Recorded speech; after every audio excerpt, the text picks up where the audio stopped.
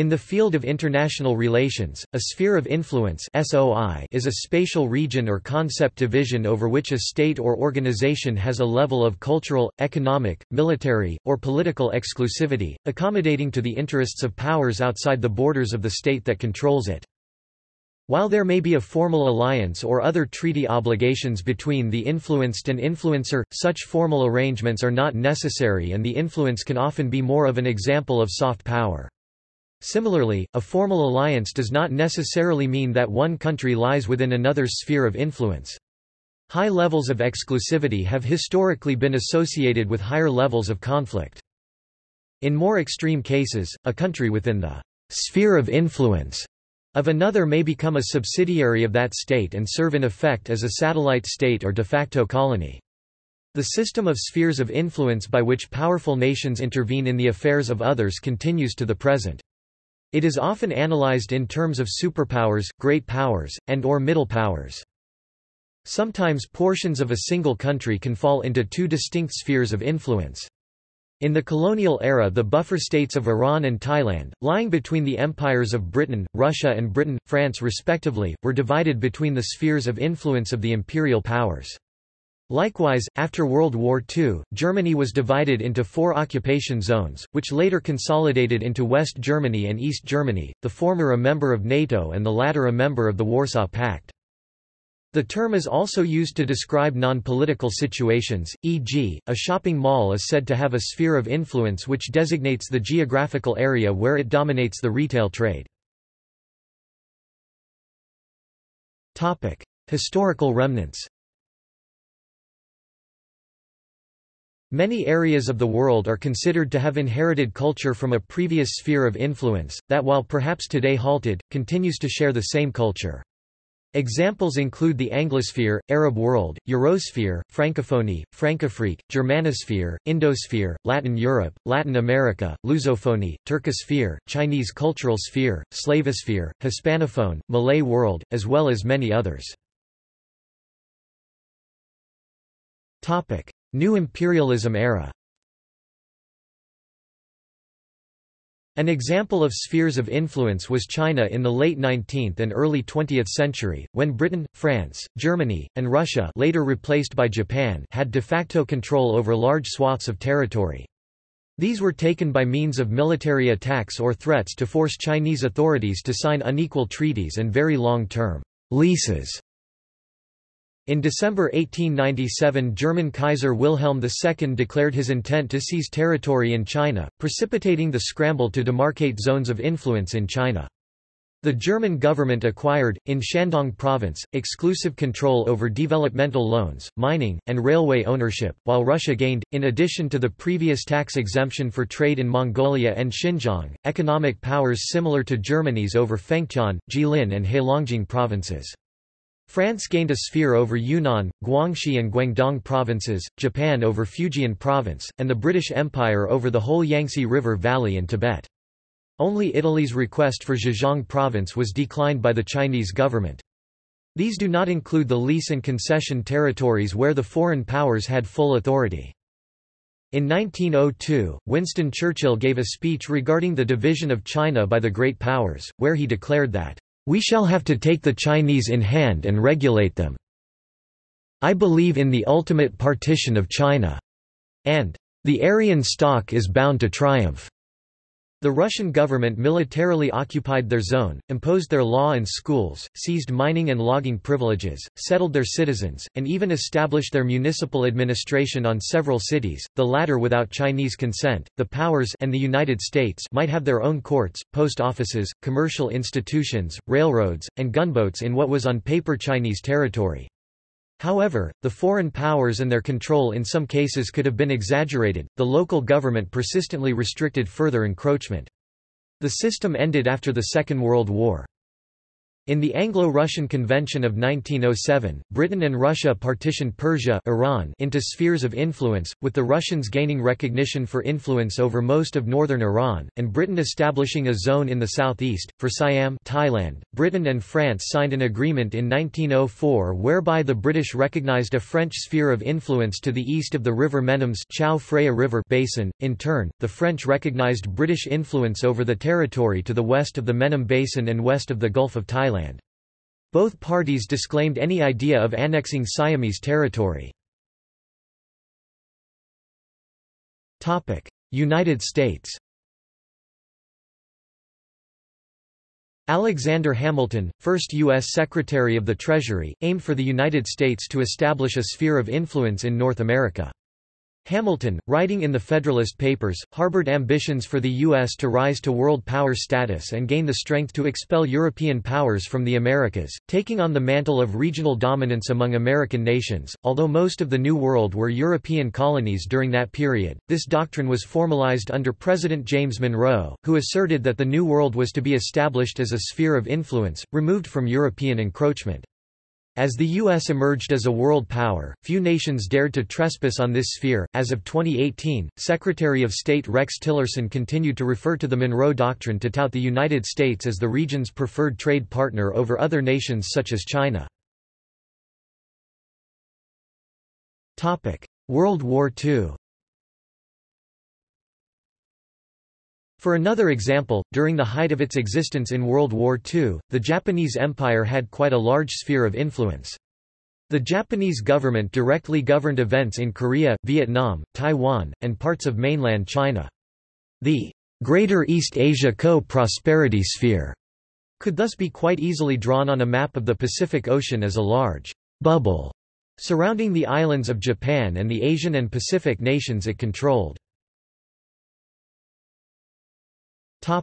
Molotov–Ribbentrop Pact.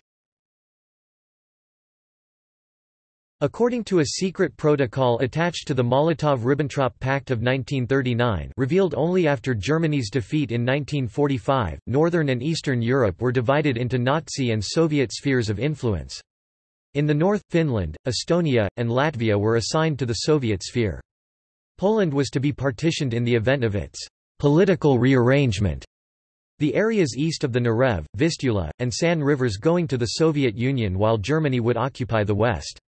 Lithuania, adjacent to East Prussia, would be in the German sphere of influence, although a second secret protocol agreed in September 1939 assigned Lithuania to the USSR. Another clause of the treaty stipulated that Bessarabia, then part of Romania, would join the Moldovan ASSR and become the Moldovan SSR under the control of Moscow. The Soviet invasion of Bukovina on 28 June 1940 violated the Molotov–Ribbentrop Pact, as it went beyond the Soviet sphere of influence as agreed with the Axis. The USSR continued to deny the existence of the Pact's protocols until after the dissolution of the USSR, when the Russian government fully acknowledged the existence and authenticity of the secret protocols. End of World War II. From 1941 and the German attack on the Soviet Union, the Allied coalition operated on the unwritten assumption that the Western powers and the Soviet Union had each its own sphere of influence. The presumption of the U.S. British and Soviet unrestricted rights in their respective spheres started causing difficulties as the Nazi-controlled territory shrank and the Allied powers successively liberated other states. The wartime spheres lacked a practical definition, and it had never been determined if a dominant Allied power was entitled to unilateral decisions only in the area of military activity, or could also force its will regarding political, social and economic future of other states. This overly informal system backfired during the late stages of the war and afterwards, when it turned out that the Soviets and the Western Allies had very different ideas concerning the administration and future development of the liberated regions and of Germany itself. Cold War. During the Cold War, the Baltic states, Central Europe, some countries in Eastern Europe, Cuba, Laos, Vietnam, North Korea, and, until the Sino-Soviet split, the People's Republic of China, among other countries at various times, were said to lie under the Soviet sphere of influence. Western Europe, Oceania, Japan, and South Korea, among other places, were often said to lie under the sphere of influence of the United States. However, the level of control exerted in these spheres varied and was not absolute. For instance, France and Great Britain were able to act independently to invade with Israel the Suez Canal. They were later forced to withdraw by joint US and Soviet pressure. Later, France was also able to withdraw from the military arm of the North Atlantic Treaty Organization (NATO).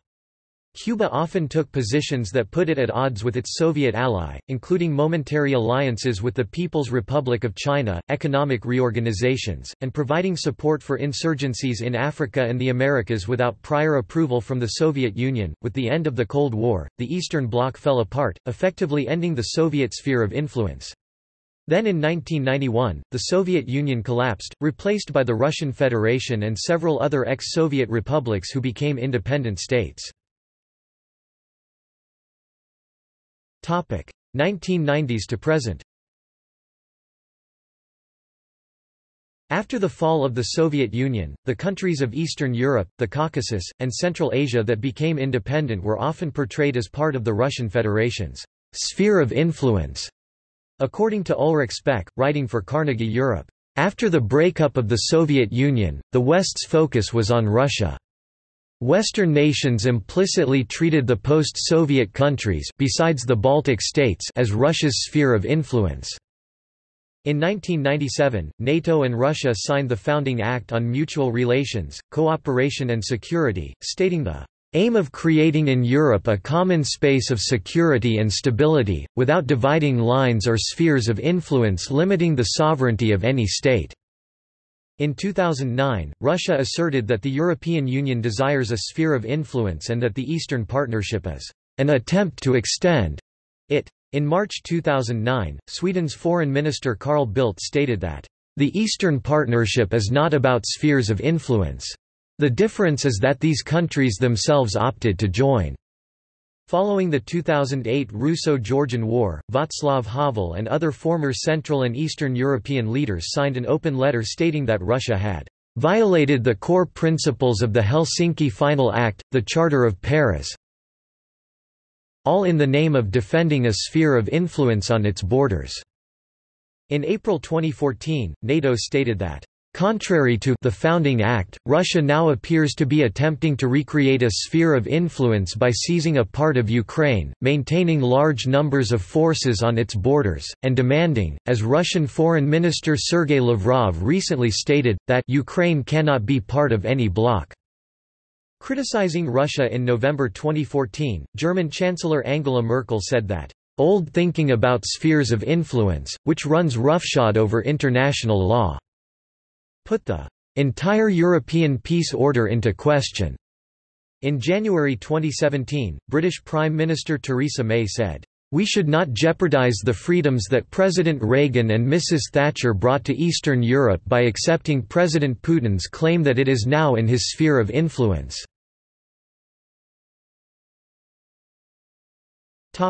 Corporations. In corporate terms, the sphere of influence of a business, organization or group can show its power and influence in the decisions of other businesses, organizations, groups. Influence shows in several ways, such as in size, frequency of visits, etc. In most cases, a company described as bigger has a larger sphere of influence. For example, the software company Microsoft has a large sphere of influence in the market of operating systems. Any entity wishing to sell a software product may weigh up compatibility with Microsoft's products as part of a marketing plan. In another example, retailers wishing to make the most profits must ensure they open their stores in the correct location. This is also true for shopping centers that, to reap the most profits, must be able to attract customers to their vicinity. There is no defined scale measuring such spheres of influence. However, one can evaluate the spheres of influence of two shopping centers by seeing how far people are prepared to travel to each shopping center, how much time they spend in its vicinity, how often they visit, the order of goods available, etc. Other examples. For historical and current examples of significant battles over spheres of influence, see The Great Game, Geostrategy in Central Asia. See also: Geopolitics, national interest, balance of power in international relations, Eurosphere, lateral pressure theory, unequal treaty. References. External links. The Common Census Map Project calculates the spheres of influence for American cities based on voting. Russia, a counterbalancing agent to the Asia